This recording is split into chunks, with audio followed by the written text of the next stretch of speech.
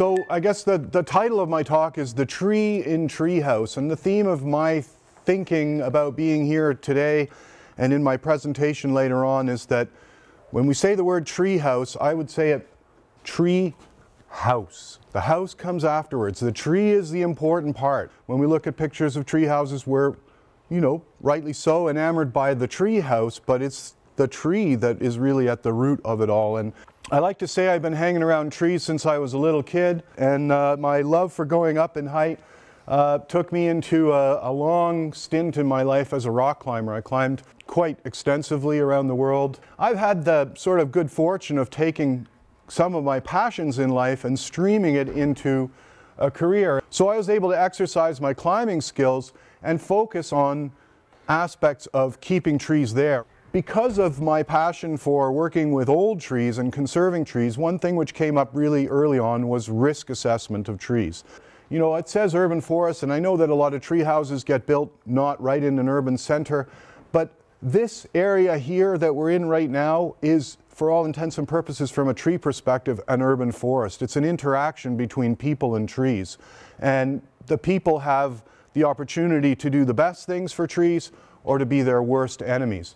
So we have all these types of benefits that we manage trees for and that we think about from trees that aren't timber or firewood or the sort of traditional silvicultural goals of managing trees. So air quality, microclimate, property value, stormwater, energy conservation, noise reduction, and then in the end I get down to here, wildlife habitat, something that's really important to me.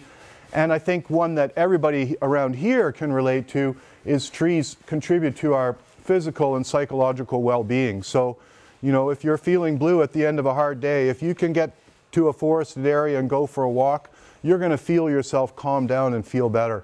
And I have the etc. because everybody here will have their own reasons why trees are important. We have this graph where we've got leaf area or benefits on this axis and tree size / age. And the point of this slide is that if we had only all these small trees around us, we wouldn't get very many of those benefits which I just spoke about. But as trees get larger and develop these large canopies, they become exponentially more valuable in all of those types of benefits to us. So one of the reasons that I got into risk management and conservation is that in many areas these trees are the ones that are disappearing, the ones that give the most benefits.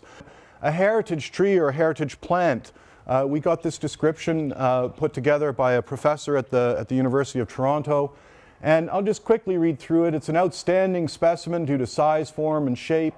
It could be a distinctive community landmark. It could be associated with a historic person, a place, an event, or period. It could be a representative of a crop grown by our ancestors, a specimen recognized by members of community as deserving heritage recognition. So it doesn't have to be the biggest, the best, the oldest. And trees almost define some sort of a sense of place. So this is an example of a cultural heritage tree. This is a tree called the dancing linden from Schassenbrunn in Germany. And dancing lindens were quite common in Europe, and I think especially in Germany. The idea of the design was that this platform up here is where the townspeople would dance while the band played below them here. Some of these trees are hundreds of years old. So here you can see the tree out of leaf, and you can see a lot of what are called pollarding cuts. By maintaining this tree over time, here it is in almost present day, it's smaller than it was originally. But when we were doing some research about this tree, we found this slide on the internet, and it's a painting from about 200 years ago.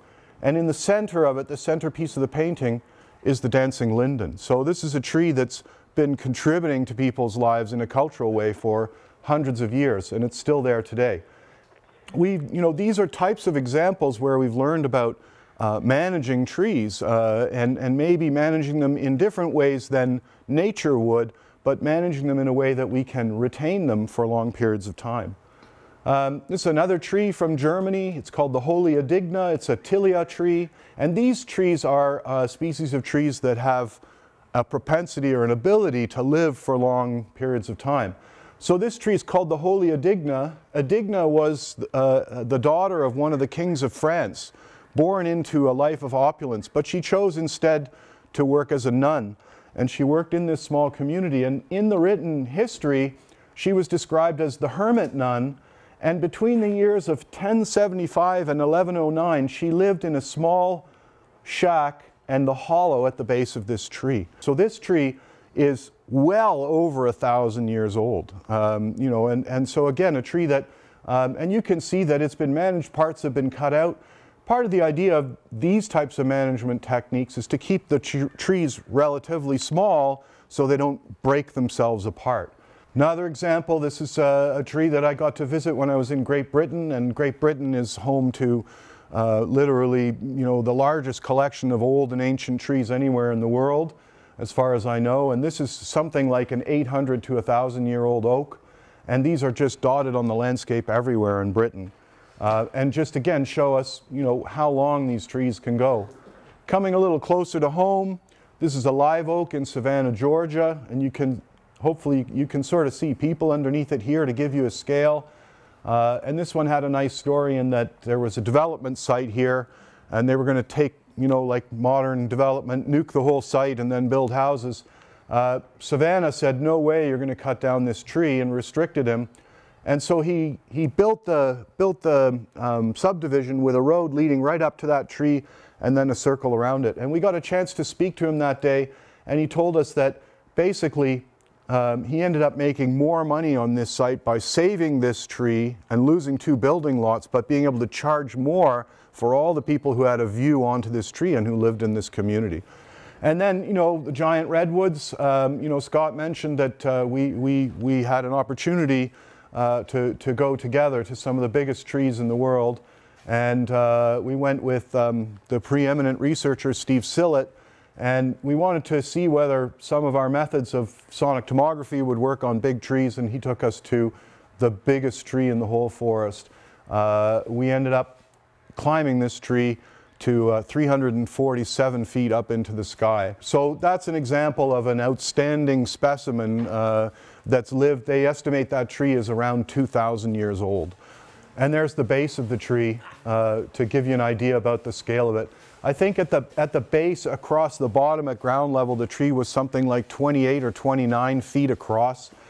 There's, I guess, where some of these slides come from is a talk that I give that's entitled Conservation Arboriculture. And out of a recognition of the fact that there are these trees on the landscape that can grow to these really old ages, what can we do to better manage these old trees, especially some of these trees that were managed for a long time but had been left to their own devices.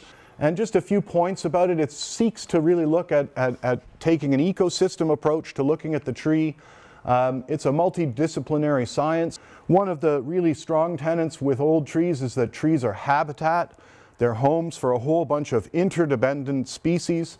And those species have co-evolved with trees over time, over evolutionary time. And most things that are working with trees are tree associates. Even the fungi that, as arborists, we're trained many times. We see a bracket on a tree and we say, oh, that's a problem.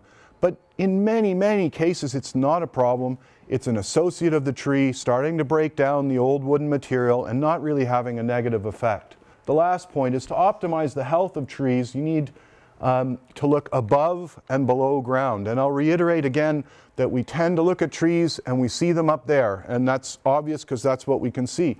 But we've got to remember that what keeps those trees alive is the root systems of the trees that are under the ground. And anywhere from 40 to 50% of the biomass of the living material of a tree is underground. So if we see this big old tree standing beside us, you've got to imagine that somewhere around here, underneath it, there's almost as much wood in its root system underground as there is above ground. And you know, if there's only one message that I can give all of you today, that's protect the roots of your trees. We are all focusing on going up and installing, etc., but we've got to protect the roots of the trees. We can't forget that.